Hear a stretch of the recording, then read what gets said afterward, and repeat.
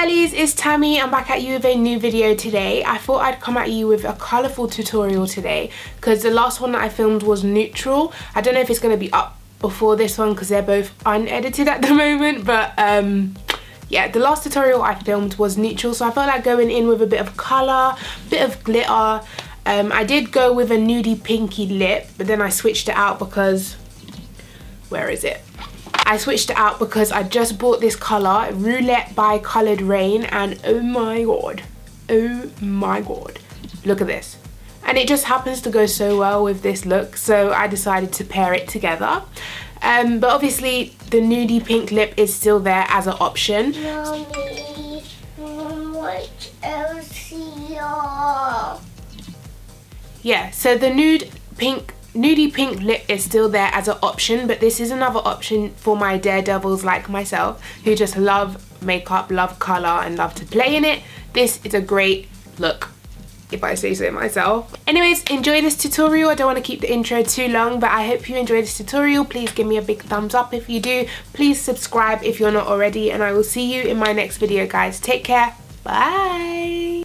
So of course first I'm going to start with primer because we are going in with quite a lot of colours, and then I'm going to set it with a translucent powder so it's not sticky. Then going in with this deep grape colour, like a deep purple colour, I'm going to be placing that on my outer V and a tiny bit into my crease, but focusing most of the colour on the outer edge of the eye and blending it into the crease.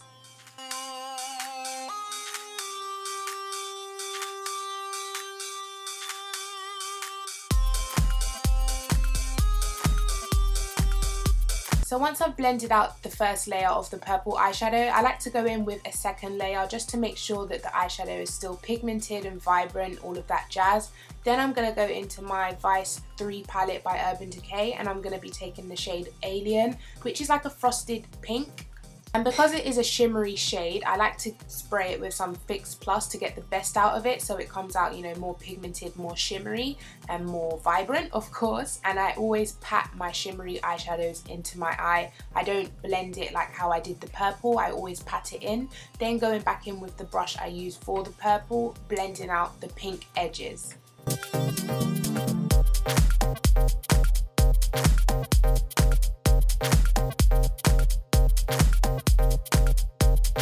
And then going in with a second layer of the pink just so it stays intensified, because when I blended it, it did lose a bit of its intensity. And when I am blending, I'm using a very light hand so that not much product goes up by the brow bone. Most of it is staying where I put it, but it's just getting blended out, if that makes sense. So I'm not blending too harsh.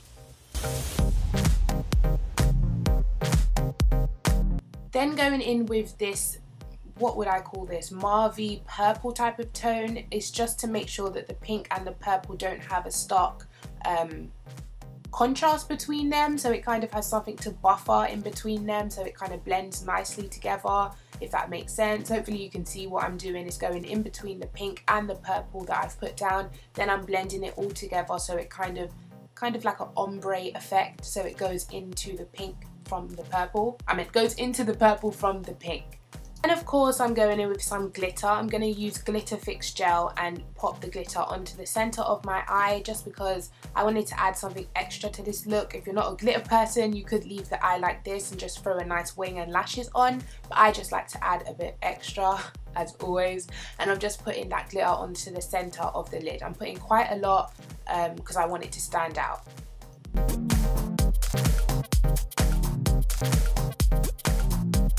Then I decided to go into my Tartelette palette and add some black into the outer V just because I wanted a bit of darkness in that corner, I suppose, because the purple just wasn't enough for me. But yeah, so I'm adding some black there and blending it out. But I'm trying my best not to disturb the glitter because I love where I place the glitter.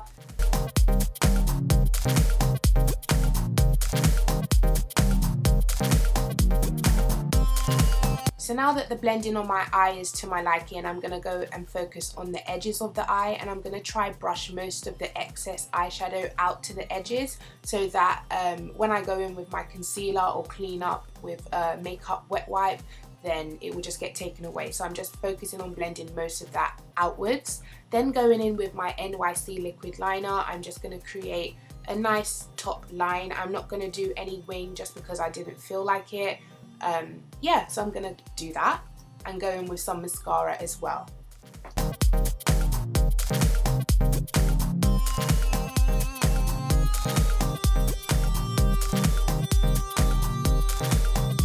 Now moving on to my face, I'm going to be taking LA Girl Pro Conceal, and I always use this concealer with something else, so today I decided to try it by itself to see if it can perform.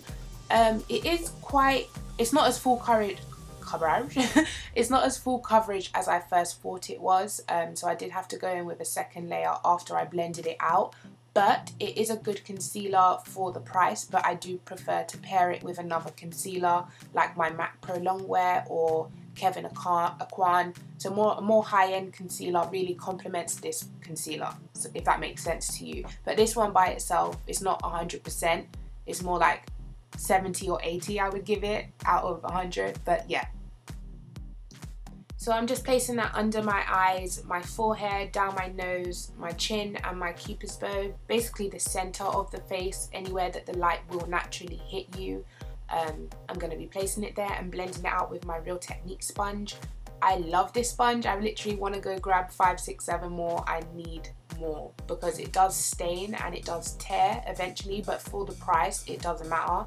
So as you can see me going in with another layer because I didn't like the coverage it gave me there, but if you pair this concealer with another concealer, it does amazing. Or you could just go in with a second layer like I did if you don't mind the extra product on your face. Then going in with my Sacha Buttercup powder, I'm going to be pressing this in with the beauty sponge again, which I love, and I'm going to be placing that everywhere that I highlighted.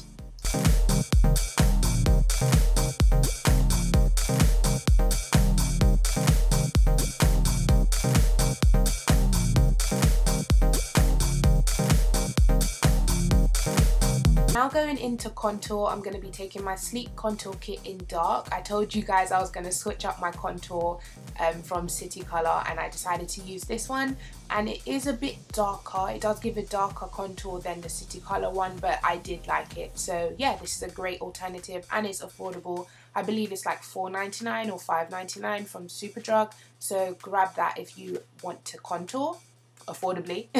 Then going in with my MAC Studio Fix powder. I love this powder. It just brings everything together. It kind of meshes the highlight and the contour and just, you know, makes you look better.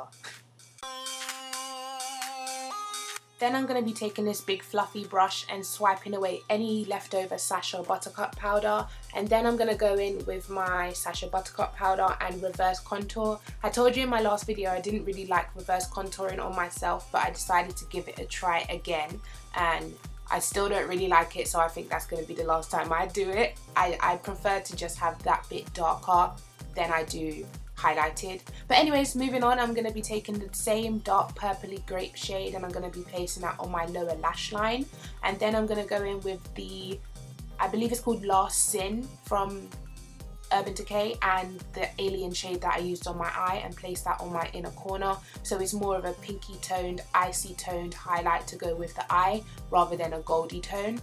And then I'm just swiping away the reverse contour. I don't think it looks as bad when it's done with a yellow powder, but I just really didn't like it when it was with the neutral set powder. Then going in with some lashes and blush, I'm going to be taking this bronzy blush from Wet n Wild and my lashes from Lovable Lashes. Check out lovablelashes.org, of course, and I'm just placing that onto my eye. Now going in with some highlight, I'm going to be using MAC Oh Darling, which I cannot put down recently. I reach for it so often. I'm placing that on my cheeks, under my brow bone and down my nose. And then I'm going to take my Sleek Contour Kit in dark and I'm going to contour my nose. So now I'm just going to complete my bottom lash line with some black eyeshadow on the outer edge, and also some bottom lash mascara, and also some gel eyeliner on my waterline.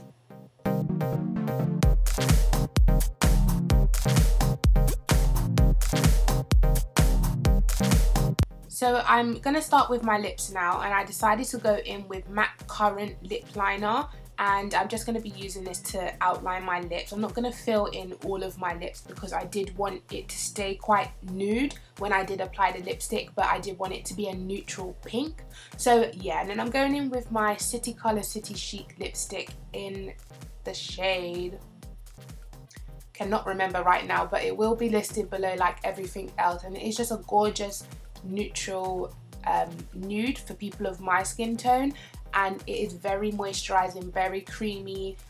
It lasts pretty well. Obviously it is creamy, so it's not going to be like lasting 4 or 5 hours. It does wear off, but it does last a good amount of time for the price. It's super affordable as well, and yeah, I just love it. It looks great with a brown liner as well, so however you want to wear this lipstick, it looks amazing.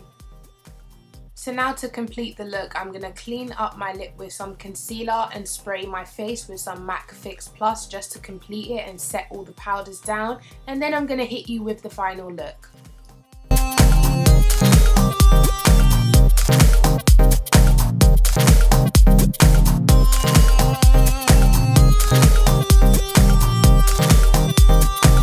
So this is the final look, girlies. I hope you enjoyed this tutorial. I love how it turned out with both lips. Both lips look amazing with the eye look, in my opinion. I hope you enjoyed this tutorial. Please give it a thumbs up if you did, and hit that subscribe button if you're not subscribed already. And I will see you in my next video, guys. Thank you so much for watching. Take care. Bye.